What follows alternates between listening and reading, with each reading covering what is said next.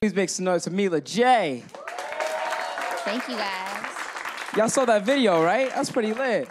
Thank you. I had fun making it. I wish they showed the new crib video. I know. Well, why didn't we? I don't know. Maybe we can get it on at the end. That was a smash. Thank you. The song is a smash. Thank you. Congratulations. Thank you. So, I mean, I'm looking at the video. You directed it yourself, yes? Yes, I did. I try to dabble in the directing field, you know. You know, expanding the portfolio. Yeah, I had to add that to the portfolio. You know, you got to do everything nowadays. I mean, you got to be a one-stop shop. Yes. For dopeness, essentially. And I saw you had your the braids kind of strung up. When you were shooting the video, were you ever afraid of just tripping and bam? Well, the thing is, because I was pulling away, it was like very...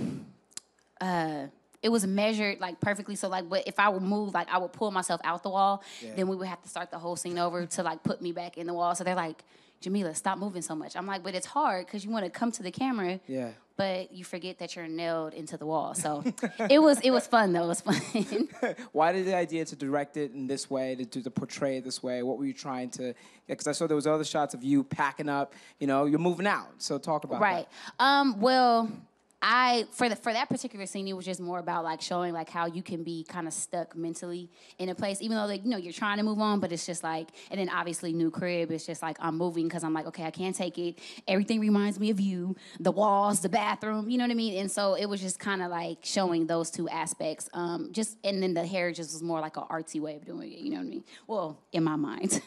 Well, it translated very well. Thank you. One thing, so Joe Budden had a tweet that said, Mila J just dropped it out, an EP, and no one ain't tell me.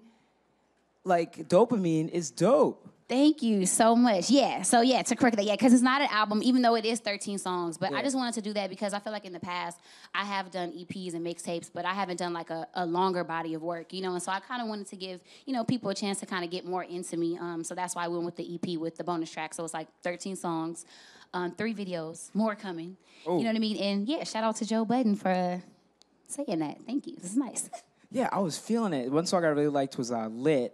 And the funny thing about the word lit, I feel like it's going to stick around for a long time. You know what? It's funny that you say that because when I'm recording the song, I'm like, oh, you know, obviously, like, I say that all the time, lit. But I'm like, you know, sometimes when you're recording, you're like, I don't want to use a trendy word because you feel like, you know, like certain words you know is going to play out. But when I did it, it's funny. I said the same thing. I was like, no, but lit's going to stay around. Just like bomb. Like, I'm from L.A. Word. We call everything bomb. You know, like your outfit's bomb. You know, your music you like's bomb, and it ain't played out. So I feel like lit is gonna be like bomb. So we gonna see. In New York, we say, all right, boom. You know, boom. Or exactly. Dead ass. Exactly. Oh, you can say ass on. Oh yeah. I just did. Yeah. Okay. Cool. That's lit. That's super. You know, because I feel like lit describes like. Kind of like a feeling, like a mood, like a good party, you know? It does. And that's what the song reminds me of, just like a real, just like players ball, you know, in my mind. That's what it sounds like. So you come from a very, very musical family, had a little Gary, Indiana in South Central LA. You know, there's 5 of y'all. Talk about growing up, having a studio in the garage. Yeah, I mean, well, shout out to my daddy. You know, I definitely... it's because of him, of how we even got in, you know, into music. He wasn't like a musician like out in the world, but like, you know, probably his hobby was music. And yeah, he converted our garage into a full studio with the booth and the whole thing. And so, you know, whenever we wanted to play around, you know what I'm saying, we didn't take it serious when we were like little, but you know, those were kind of the building blocks of us just kind of getting that training and being able to go and record in the studio. And yeah. It was cool. Definitely a dope outlet. My mom was an art teacher, so we just kind of always had a creative outlet growing up. One thing I really love is just the family aspect of it. Like, just knowing that you and your sister, Janae and Miyoko, just, you know, you guys are together. And all those other interviews, everybody's like, do y'all fight? It's like, no, we don't fight. Like, right, it's like they pull it out of thin air. I'm like, where did you get that from? Like, yeah, we're cool. We support each other. You know, we've all grown up doing music, and so it's just dope to see us all, you know, doing our thing, so... Yeah. So you are, like, so you like to frame yourself as an entertainer because you have these dance ensembles in all of your videos, and you started dancing at a very young age. Talk about going to dance academy, doing ballet, tap, all that, but you really were into hip-hop. Yes, that was definitely my favorite. So growing up, I had a whole bunch of energy. My mama was like, okay, you need to do something. So she put us in dance class and a dance company called All That Dance. Shout out to my teacher, Miss Ruthie.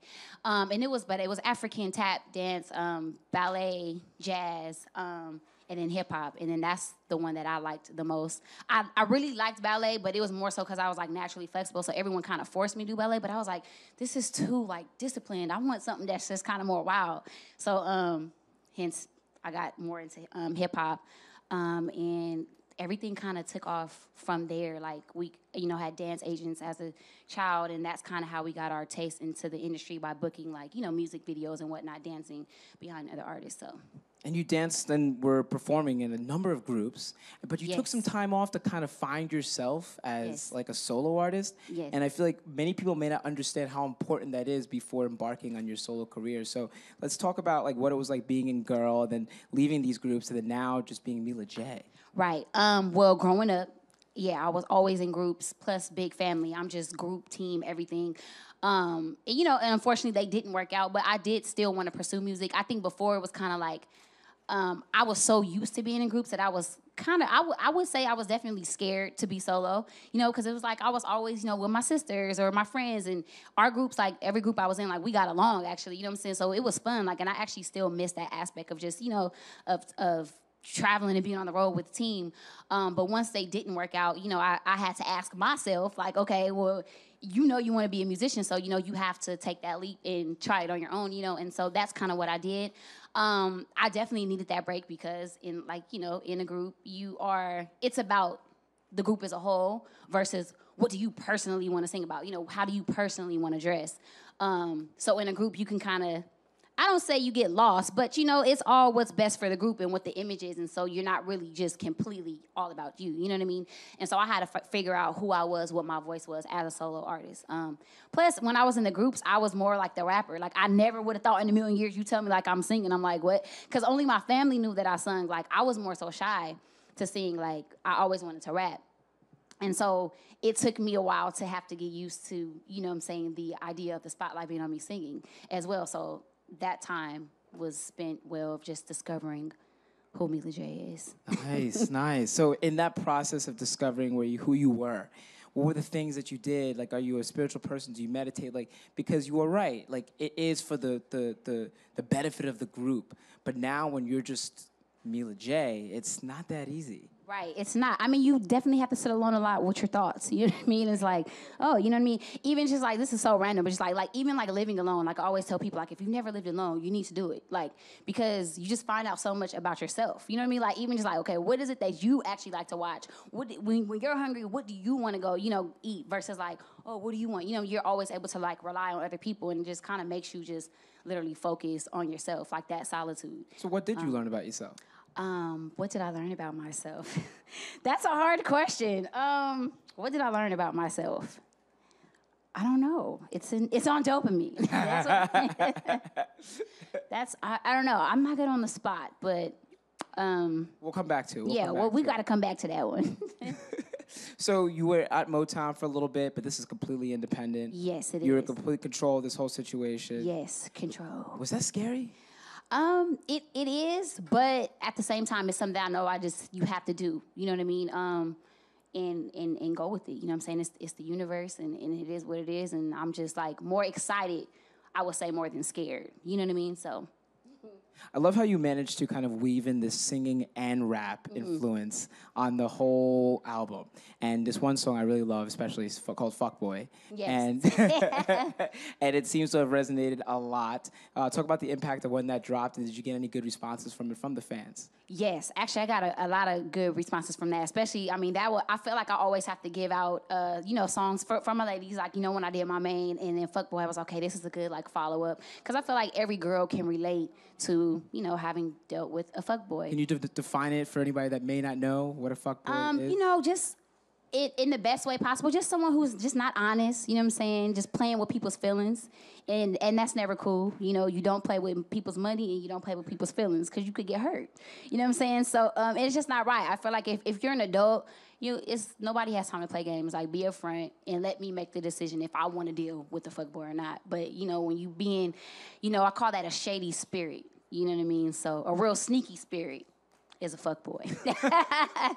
So in the course of you kind of progressing and learning about yourself, you went through a name change. You were in Japan. You were Japollonia for a little bit.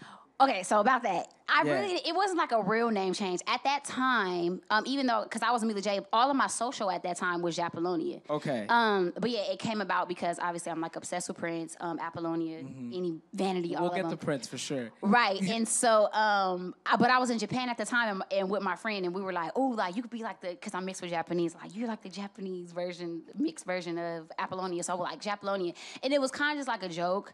But then I made all my social media that name. And so I think like the public kind of got confused, like, oh, is she changing her name? And I was like, no, it's not that serious. Like, it's just something that I play with, so. So your mother's half Japanese. My mother's half, yeah, so I'm a quarter. Do you speak any Japanese? Chotto. Wait, how do you say? That means a little. Not because my grandfather did. No, he was actually raised in Compton. But your grandfather was a hustler. Tell us. Actually, that story is pretty good. Can you talk about his story coming to the United States? Well, yeah. He came to the United States from Hawaii. Well, after concentration camps, he was in those, and they came after Hawaii a bit, and then they all relocated and were in Compton. And at that time, like, Compton was very, like, not how it is now, and then he's with my grandmother, black woman, interracial couple, no one would rent to them kind of situation. But yeah, they ended up there. And so my whole family was, like, kind of raised, like, Compton, Gardena, Carson area. But then my mom had us in L.A. Yeah, I was born downtown California Hospital. So it's actually this past weekend was the 25th anniversary of the L.A. riots. Yes. And you would have been around like 8 years old at the time. Yes. You remember anything from that? You just gonna put my business out there like that? I'm just playing. You can Google everything now. It's crazy. I actually remember it like literally like it was yesterday. Talk about it. Because where we lived, remember Warehouse Music? Where you could actually see, you probably don't even know Warehouse Music was like a big, like Might have been a Tower West Records. thing, or like Sam Goody. We had Sam Goody over here. Right, we had one right on the corner, but the Warehouse by us was like popping. Like it would be when people still did in stores and like performed like in the parking lot, like and like the biggest people would come there. It was like a boys market. I just remember the Warehouse though, and it was right on the corner, and like all of that was getting looted. It was a Foot Locker, and we're just looking on TV like that's right on the corner. Like this is crazy, And then I remember like we couldn't go outside because like it was so much smoke and like there was soot all on the car, and it was a crazy time. But even for us, it was really crazy too. Like we were more scared because it's like it was the racial tension and whatnot, and we knew like our route that my grandfather took. He's a Japanese man, so we're like at that time we're not knowing like what's gonna happen. So we were just more like nervous just watching the TV. Like okay, he needs to get home, so we know he's cool. But it was crazy. Like I remember it like it was yesterday, literally. Wow. And it's actually beautiful that you tell it that way and that you remember it so clearly. Yeah, so clear. And it's funny because, L.A. and that whole South California is really important to you. Made in L.A., Mila J. Yes. It's Pig Latin, right? It is Pig Latin. And it was actually a nickname before, but then now it's weird because since that's like my artist name, now the people that used to call me that, they're like, it's weird to call you Mila J now because they feel like they're, calling me a name that's like an artist name. But yeah, it's Pig Latin, Mila J. So around that same time, you were in the Diamonds and Pearls video. Yes. For Prince. And I don't know if any of you have seen this video, but it is possibly the most angelic Prince video ever. Well, there's some really good ones, but this one's crazy. And it's not even just because I'm in it. It's honestly, too, one of my favorite songs of his, too. So it's like so dope to be able to have been a part of that. And it's funny because my sister actually had a show at City Hall. Or Janae? Janae. Mm-hmm. But when we were all there, and then Miyoko was my older sister who was in the video with me as well. We're like, dang, the last time we were on these steps is when we shot the Diamonds and Pearls video. So it was like a surreal kind of moment. Do you remember anything from that shoot? Yes, I remember.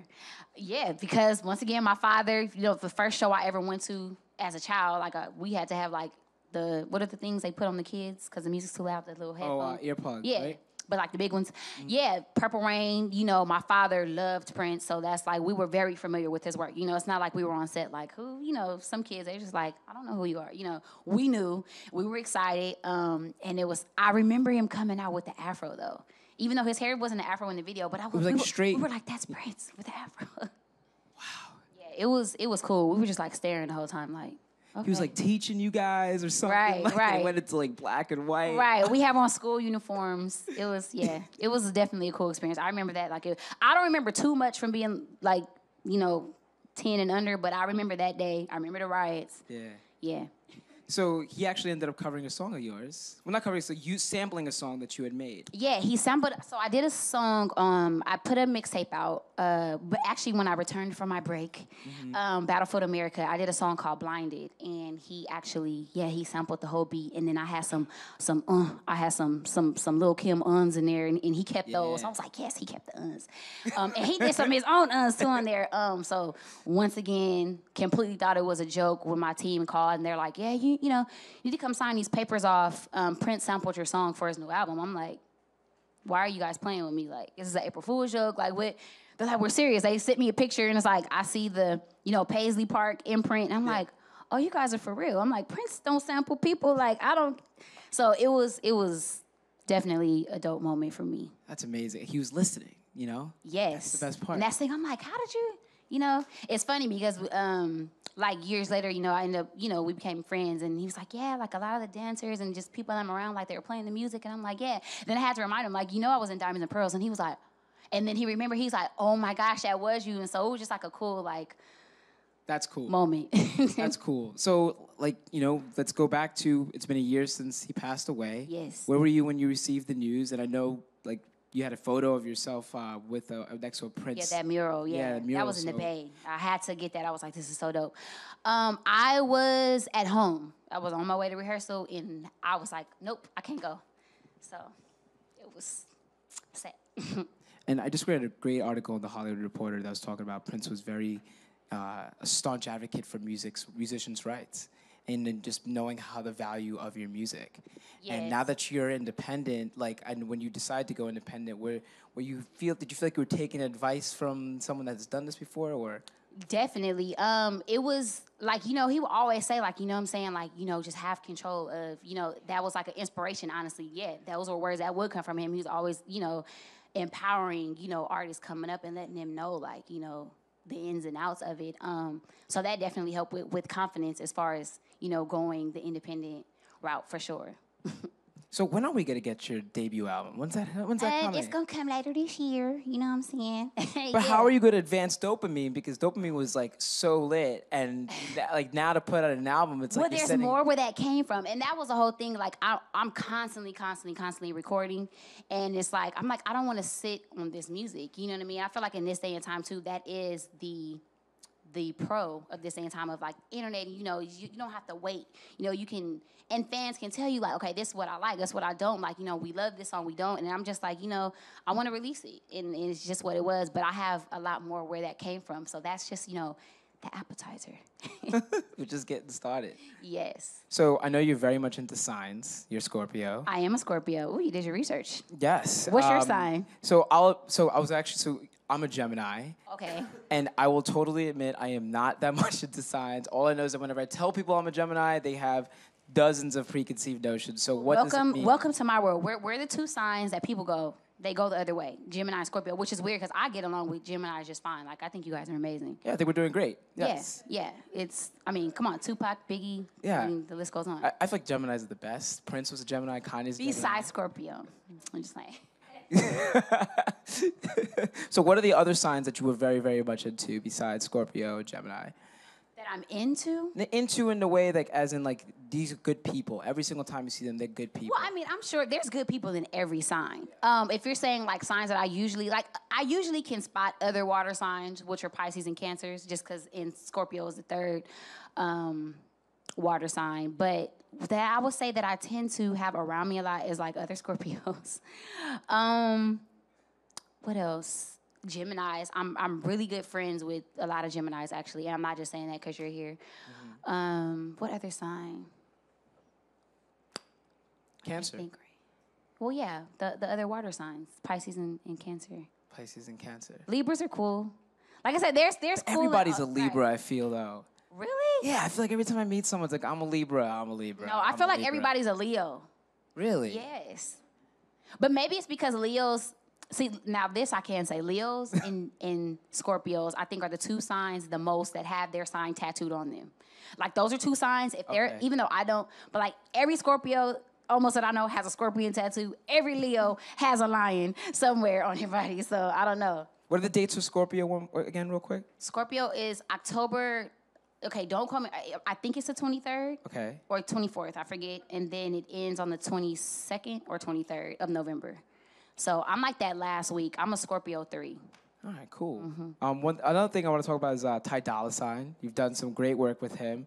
And it feels like Ty Dolla $ign has this like amazing crossover potential. I once heard someone that all he has to do is just be in the studio. So what is it like working with Ty Dolla $ign and like the influence he has on some of your records? And, you know, we see him also being from LA as well. Yeah, well, that's what makes it dope, too. With Ty, I've known Ty since I was younger. So that, you know, it's just like we just have a natural chemistry anyway. So shout out to Ty. You know, the West Coast connection as well. And yeah, like people don't know, like he's like a musician. Like he, you know what I'm saying? Like he plays instruments and he's like actually one of my favorite artists in the industry, you know, today. I mean, hence, it's probably why he is on so many songs, you know? Like he's like our new Nate Dogg. For real. Like yeah, a song ain't a song without Ty on it, for real. It sounds like it. We have some audience questions. Make sure you tell them your sign first. Before You gotta tell me your sign. Yeah. Mila, I'm a Capricorn. Capricorn, woo. Yes. My mother is a huge fan of Complete. She plays it in the car all the time, just to say that. I just wanted to know what inspired the visuals for Dopamine, such as New Crib. What inspired it? Because I see that the visuals you did put out was very artistic. What inspired it? Well, kind of back to what I was saying with him. Like, I kind of, obviously, I wanted to do, you know, what the song was, not say typically about, but, you know, literally showing me moving out. And then I just wanted to do a flip of like, okay, how I could artistically say that as well. Hence, like going back and forth between like me chained to the wall and then, even though I'm moving out, I'm kind of stuck in the past. You know what I mean? Kind of reminiscing. So that was the inspiration behind that. Hi, Mila. I'm Eileen. I am a Sagittarius. Ooh, my daddy is Sagittarius. Y'all are fun. I try my best. I wanted to ask, how do you work up your inspiration to write a song? Do you get inspired mostly like people and their stories around you? Is it all you? How does that work? I would say it's a little bit of both. I would say it's more so though things that I've gone through, but you know, every now and then it can be, you know, a story that I've heard or, you know, something my friend, you know, conversations that we've had. Yeah, so it's a bit of both. We have one more.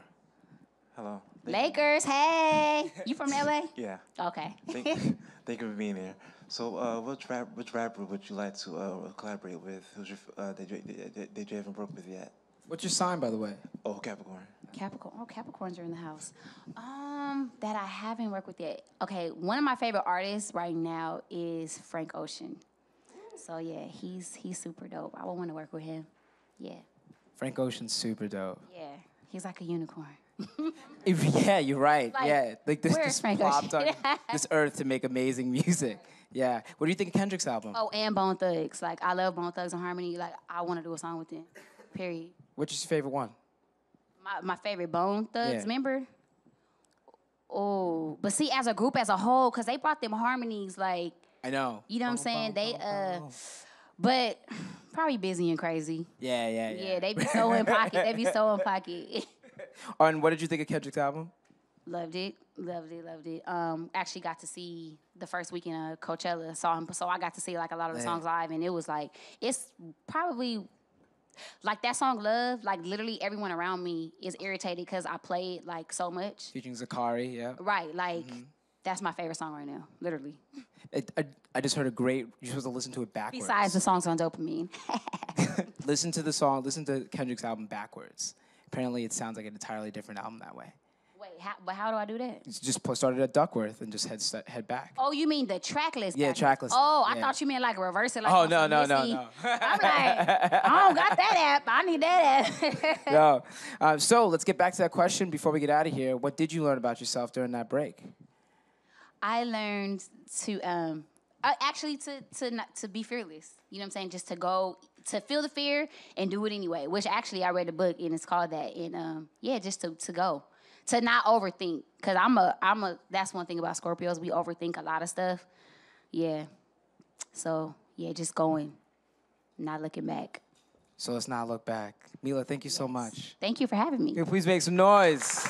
Thank you. Make sure you guys download Dopamine. It's found wherever dope music is found. Thank you, Mila. Boom. Later. It's lit.